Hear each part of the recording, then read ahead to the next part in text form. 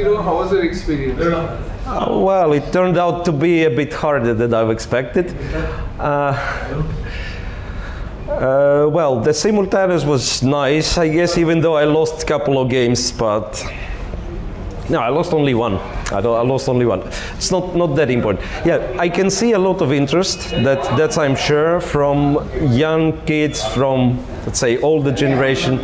It turns out that one of the participants has already like 2 international master norms, yeah, so different level, but everyone is passionate about the game. That's of course nice. And right after it finished, I had the chat with parents of young players, and they keep asking questions there.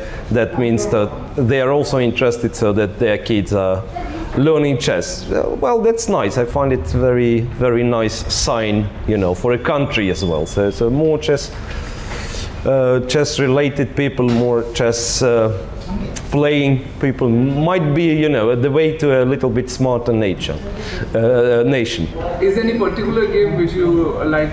Well, I know what you're asking this one, because you were so kind to.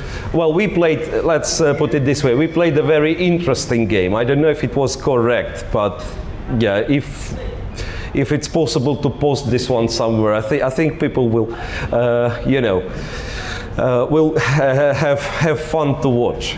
And okay, I think I've got bitten one of the games here that I've lost. I've lost absolutely, you know, deserved. The loss was absolutely deserved. So I got outplayed. And for the few times it's been like this, that we are playing some position, and I wish I could play it like, you know, real game over the board, because people keep fighting. It's not your regular simul where you just, you know, take pieces for free. People keep fighting, keeping the tension, and yeah, but if one game deserves to be published, it's certainly between me and you. Okay. So you have played many games, and you have witnessed many games as a commentator. So what is your most favorite game of all time? Most favorable, well, it's, you know, people think for hours about this question, because I really don't know. I mean, it depends. Okay, Kasparov-Topalov will do, of course, the famous double rook sacrifice, but I believe there are many more that I've just forgotten, yeah. There are games of, let's say, less known players, but say fantastic games. So I can mention if somebody is interested, but I don't remember the tournament. It's if you check all the games between Svetushkin and Krivoruchko, some, well, really hard names, but the grandmasters are known. You will find one where Svetushkin was white. It was a draw in King's Indian attack, and it's an absolutely crazy game, where attack and defense proved to be on a very high level. Yeah, really, I mean, it sounds a bit ridiculous to compare with, you know, with big names like Magnus Carlsen and Kasparov, but that's one just popped in my mind, so I'm giving a hint.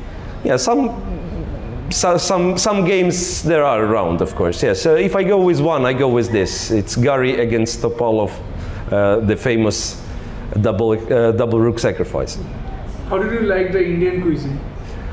Well, everything that I've tried, I really liked, but the thing is that probably my hosts are so nice that they are not giving me suspicious things. So, I mean, they were asking them, do you like this, do you like that, and they are acting accordingly. But yeah, but I'm trying, I like, yeah, that's good. I hope you got a lot of joy from the city of Joy, and we wish to see here in the near future. Thank you very much.